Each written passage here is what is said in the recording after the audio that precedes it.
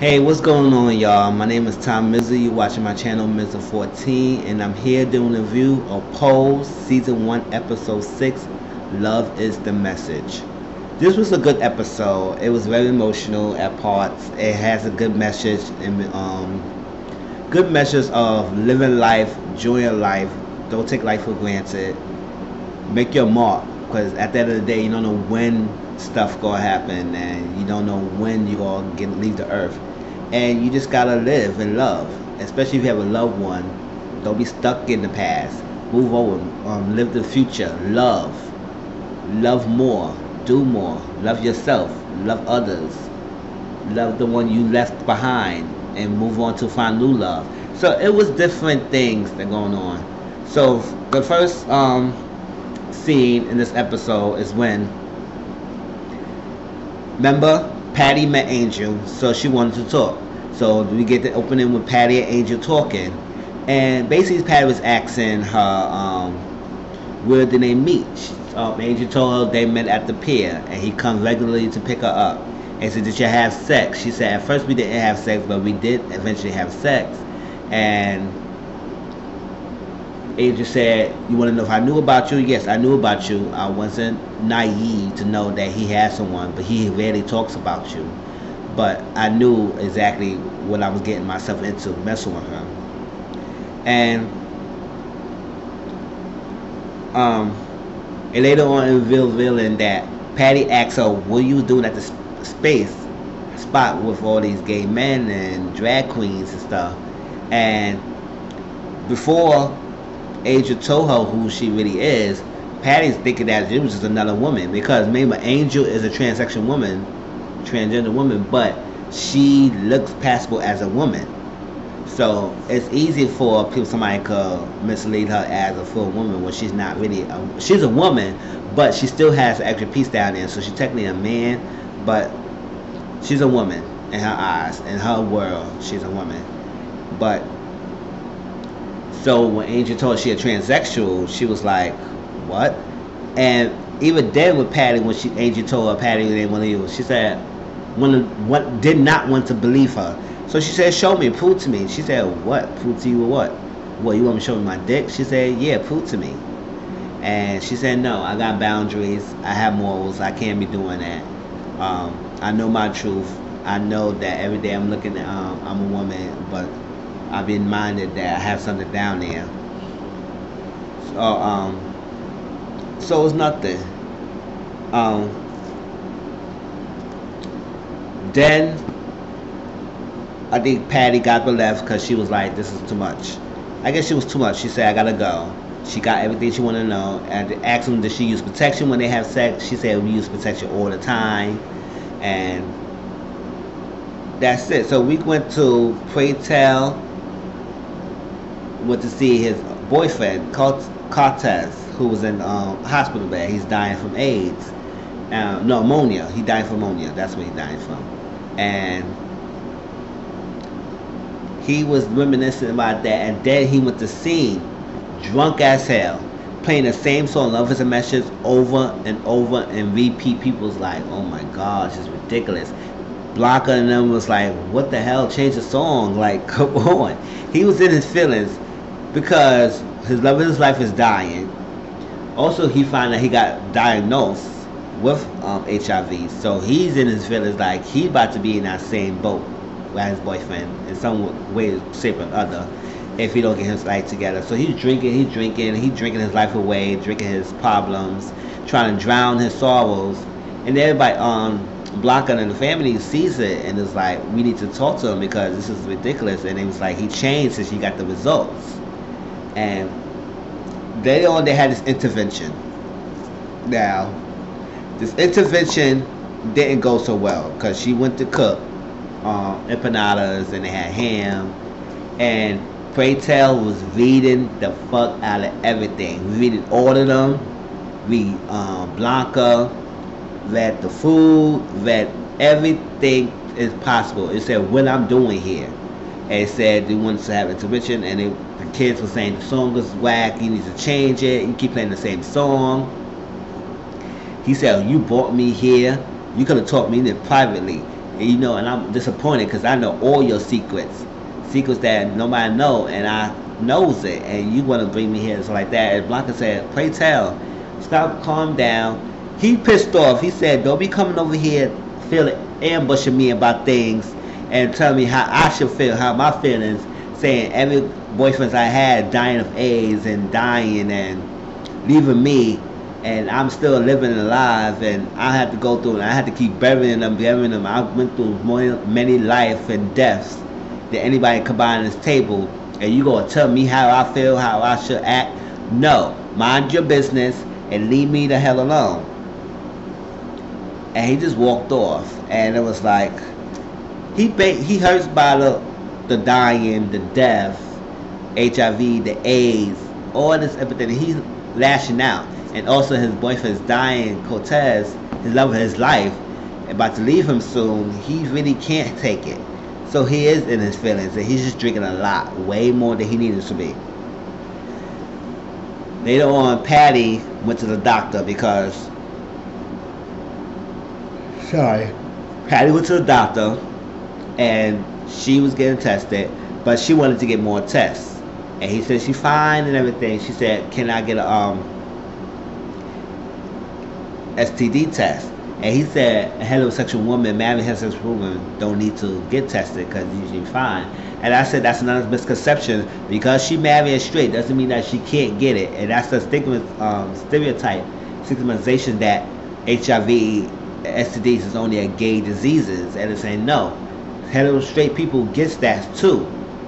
And the fact that you said, oh, she a married heterosexual woman, she not likely to get STDs. I said, no, doesn't matter. She said the only way that happen if somebody step up, you or your husband step up. She said stand. And he said, well, it's still likely to get anything if he been using protection. She said no. And remember, Angel told her that we use protection all the time, so she was lying, but she's still disgusting. And women like find out her man is cheating with another man technically, even though it's a woman passing, and it's like she wouldn't find out if she's not getting anything from him. Like that little fear and stigmatization of, oh, he cheated with a man, so he must have got something, and you're gonna pass it on to me, and then tell me anything, and we having sex. So that was powerful. I mean, that's most common down these days anyway, of that happening, of the misconceptions and rules of getting tested. So then we get to the hospital. Pray tell talked to Cortez, and they was talking for a while, and Pray tell talked to the nurse, and he was like, why is it so dead in here? It's like so dry and everything. She said, we don't have the budget, we understaffed, and we working all hard to keep these AIDS patients alive as much as possible, and we don't have the luxury to do things. It's like, I would love to do stuff, but we can't. We don't have the budget. She said, wait, hold up, aren't you an entertainer? Why you don't come and do something? And it's kind of like he liked the idea. So later on, Paytel asks Blanca when she come and sing, because he want to have a cabaret event at the hospital for the AIDS patients. And she said, that looked like a good idea. And he said, you could sing for me. She said, what you make you think I could sing? He said, I know your tune. It's in your aura. It's in your whole body language and everything. You got it. And she said, yeah, I got something. But she said she had she can't, because she had a date that same night. It was going to be Saturday night. Same night that she made plans to go to Darius. Now, Darius is this guy that came outside and was flirting with Blanca after that category. That Ricky won this category of Bush Queen Body. And he did a good job, muscle bound, everything, flexed his muscle, won grand prize. And Blanca went outside to try to smoke a cigarette. Here comes this Darius, big, good looking type man out there flirting. You could tell he's like a F-boy looking tease, and flirting with Blanca, make her feel good, saying all the right words, but he's kind of corny because he always do a lot of these pickup lines to try to get with Blanca. And Little Poppy was out there. Little Poppy was like deflected and trying to be protective of his mother. He said, nah, my mother's good, you corny, move out the way, oh, crazy. It was that. And then later on, Darius came to the scene again, because this was a time that he was very persistent of very persistent of trying to get Blanca, and Blanca was hesitating, and he said pick more pickup lines, more corny lines, and it got broke her down. She said, okay, when we gonna go out? He said the Saturday night. That's the same night that Praytel was gonna do that event, so that's why she told Praytel she's not gonna do it, because she had a date. And Praytel said, with that fine ass man Darius, you better go ahead, girl. Go ahead, get it. I wish I know something. I haven't had nothing for a long time. And so, have fun. I like it that he didn't block her and say, oh, why you didn't come do this and like that. Because he wants to apologize. Because later on, before, he invited her to the event, told her about the cabaret event. He went to her salon, her job, and he was getting his manicure, and he went to apologize for his acting. He said he realized he was doing way too much drinking, doing a lot of stuff that he needs to be doing, and he lashed out the wrong people, especially his family, the person who cared about him and close to him. So he went to apologize, and that's what they're talking. Now, the night, oh no, before that, Blanca went to go get some freaking clothes because she wanted to go on a date. She wanted to get something nice. And Lulu, Candy, and two other people was there. And I think one of them looked like Jujubee. Not Jujubee. I think it looked like Jujubee. Wait. It looked like her from Drag Race. I want to make sure, but it looked like her. And not Jujubee. Jigglypuff. Looked like Jigglypuff from Drag Race. And they were always talking. Blanca was saying she had met this guy. She's so excited. And they said, "Ooh, you finally raised out the dead, raised out the ashes." They said that word, but basically raised out the ashes, and you're gonna get you some. And you be dried up dust like you need something. And Cold Candy, she said, "Oh, what Jesus came out and blessed you with this thing?" So they was clowning her because she haven't got anything for a while, and she be closing herself off. And it's like, come on, it's time to do something, cause they freaky, they foul, they wild, they frisky, and they can do that. They love it. So they was talking after Blanca was explaining this person, and she said he's corny, but I love him. Not love him, but I like him because he make me happy. She said, corny how? He said he does only pickup lines, and they all was like, hold up. That he said this, that he said that, and Blanca was like, yeah. They said, oh, that's Darius. They said, what? So Blanca was like, y'all know Darius? And they said, yeah, we all know Darius. And then they said like, oh well, she said, corny, it was something she said, and he said, well, I mean, play and it's a value, and he said, oh, he got some value. Basically telling he got some dick. And they say, y'all fucked up? She said, yeah, we all fucked up. And he's nothing. He's like a fuckboy. But they say, you know what? Go out. It's like, stop being a fool. It's only a dinner. It's a free meal. Don't enjoy yourself. Have a good time. It's not like they ask you to marry them. Just have a good time. You needed this. So then when we get to this cabaret event, Praytel was willing cabaret to the thing. They was going to the event that he came up, that he planned this, and found a piano, a person who could play the piano, and he could sing. The Blanca was not gonna be there. And it was a lot of the patience. And Praytel sung this song, was so beautiful. It was dedicated to Cortez, and it was so beautiful. He sang well. It was nice. It was emotional. You could tell that Cortez was feeling it, and he started tearing a little bit. And here come Walking Blanca, and after he finished performance, they all was clapping.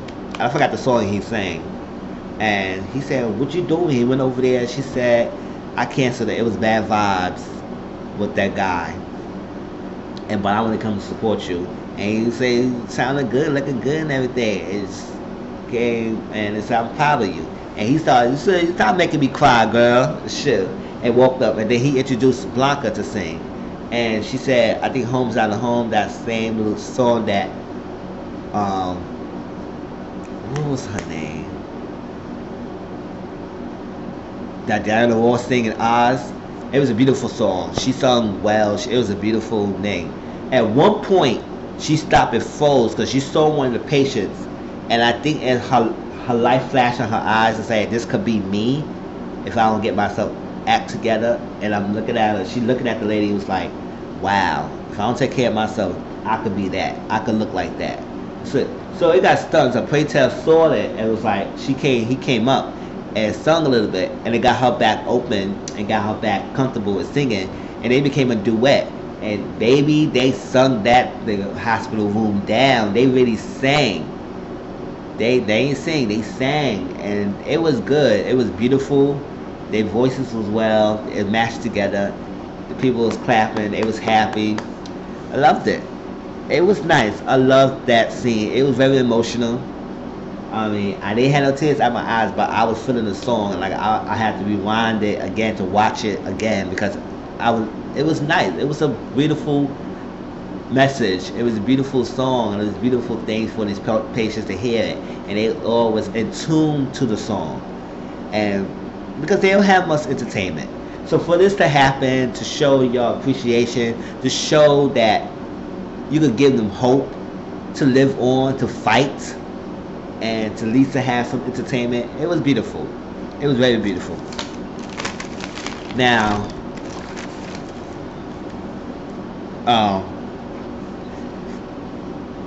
Patty and Stan went to a psychologist or psychiatrist, one of them that she has been seeing for a couple of times now, and he was like, "What are you doing here?" Because at first he was thought she was pregnant, it was something else, and she said, "No, we see soon." And that's who told him that it was a psychologist that she be seeing, and we think it's a good time to talk to her. And he went there. It was like a couple therapy session, and she said it's comfortable, it's a safe spot, a space. I'm not gonna take any sides. You're free to talk. And basically, she was laid out of ground rules. She said she knew about the fair. She confirmed it by talking to Angel that you got this house down at the plot, her apartment for her. You was dealing with each other. Y'all was having sex. She knew everything, and he's like he can't deny it because she said she confirmed with Angel, told the name and like the person. And she basically said, you know what, you have at least 2 years, and I think you need to go to that spot and stay there until I feel like I'm really comfortable for let you see your kids. So that started breaking him down. And then, not that, he said, he was stunned, and so, again, want to say too much. But she was like, I need to get myself better. I'm expecting you to keep paying the bills until I be able to afford the bills myself. And I'm going to get myself a job. I gotta find me. I gotta look after me, and I want to know who I am because I haven't been happy in my relationship for a long time. And now this came about, it made me realize I need to focus on me. And she asked him, "Why did you cheat it?" She said, "I know why men cheat, but why did you try to cheat with a transsexual? Are you homosexual?" And this one Stan started breaking down because he confused. He don't know what he is. He don't know if he's straight, who that likes women. He don't know that he likes every now and then he likes a transsexual, or is he bi? Is he really gay? And he covering up? We don't know. So he started breaking down. Then Stan went later on to his job and confront his boss Matt, because Matt the one who bugged the wife ear that he has been having an affair because Stan was getting private deals behind Matt's back, and Matt didn't like that. So Matt went ahead and got even, and Stan found out it was him and punched him. Matt punched him back, started to beat him up. I was like, Stan, how you gonna go over there and start getting your ass whipped? I'm about, oh well. And he said, stay away from the wife. And he said, I don't hate you, I just resent you. Like, you got everything I wanted. I told you I was helping you, and you flued it up. I gave you a raise. Basically, he was done with Stan. So Stan said, you know what, stay away from my wife. And he said, I already have. And we had this little category with Benji Realness and, you know, little Poppy, he's a little cute self and all that stuff. It was like doing it with his Run DMC little Jack track suit with the chains, And he was nice. He won grand prize. And that's where Darius approached Blanca. It was like, yo, you stood me up. What's happened Saturday night? And that's where he got surrounded by all the ladies that he had fucked. And she said, no, I'm not going to be played and all that stuff. But he said, oh, you trying to be tough because you got to go in. She said, no, I'm going to be me and I'm going to be truthful. And I'm not dealing with you. So he walked off. Then we get to see that Angel walk back to no, she didn't walk back. She went back to the peep show spot that she was working at. And remember, Stan didn't want her to work there, so she stopped working there for a little bit and stayed at the place. And now she's not at the place anymore. She went back home. So she went back to start working. And then when she was getting it, getting the call, she had a call, she was getting ready. That's when she was Stan, because Stan left the job all bloody up and everything. I think he got his stuff together. He's not at the house, so he's staying at the apartment, and I guess he went to go to Angel. I said, fuck, he got freaking kicked out, so why not just freaking do what he gotta do, right? And they were staring, they locked eyes, they were staring at each other, and that's how the episode ended. But backtrack to something that leads to something that I really want to talk about now. Pray Tell was going to see Cortez a lot, and you can tell he's getting sicker, and he knows he's about to die soon. So Cortez said, turn off the TV, because they was watching the TV. He said, turn off the TV, I want to talk to you. So he turned it off, and Cortez said, promise me that he gave his final wish, basically his final declaration before he knew his life was going to end soon.